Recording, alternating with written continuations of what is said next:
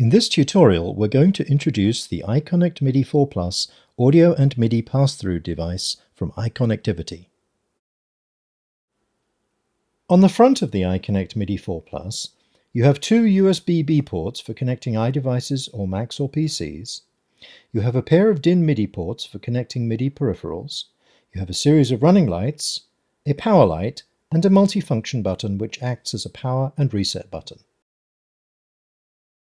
On the back of the device, you have three further pairs of DIN MIDI ports for connecting other MIDI peripherals. You have an Ethernet port and another USB-B port for connecting a Mac or a PC. There is also a USB host port to connect to a USB hub to which you can connect further USB MIDI class-compliant peripherals. There's also a power jack to which you can connect your supplied PSU. The iConnectMIDI4 sets out to reinvent what it means to be a MIDI interface by introducing new technology and by combining pre-existing technologies in an intuitive way.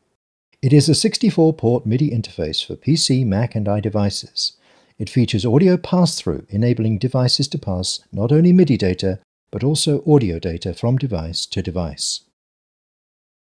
The iConnectMIDI4 also introduces Ethernet capability. Using an Ethernet cable, you can connect to a wireless router, an Ethernet hub, or any other Ethernet-capable hardware. This enables you, using RTP MIDI, to have bidirectional control via the iConnectMIDI4 of your Ethernet-capable devices. A further enhancement with the iConnectMIDI4 is the introduction of a USB host port. In combination with an external USB hub, this enables you to connect up to 8 class-compliant MIDI USB devices such as keyboards, sequencers, pad controllers, and electronic drum kits.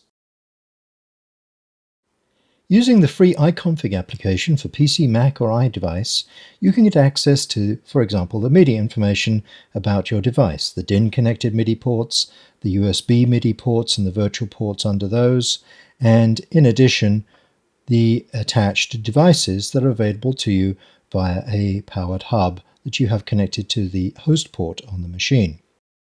In addition, you can get access to the Ethernet information and see the Ethernet ports available to you. Via the port routing, you can set up the various possible routings for MIDI information between various devices. And using the audio patch bay, you can determine how to send audio between iDevices and PCs and Macs. So using the iConfig application, you can set up the routing for your iConnectMIDI4 in endless combinations. For example, you can send MIDI information from a keyboard and/or control surface to an application running on an iPad. In addition, you can send MIDI from another keyboard to a second iPad. Via iConfig, you can also route the same MIDI information at the same time to a DAW running on a Mac or a PC. Further, you can send MIDI information between two iPads and to and from a DAW running on a Mac or a PC. Using iConfig, you can also route any of the MIDI information from any of the MIDI devices connected via the USB hub to and from the DIN-connected devices. Likewise, you can send MIDI information from any of the DIN-connected devices to and from each other, and to and from the connected iDevices, and to or from a Mac or a PC. And you can send all of that same MIDI information to and from any RTP MIDI network-connected device. But it's not just MIDI. With iConfig for the iConnectMIDI4 you can send audio information from an iPad to and from a DAW running on a Mac or a PC. And with the iConnectMIDI4 using iConfig, an exciting new possibility is that you can route audio between two connected iDevices.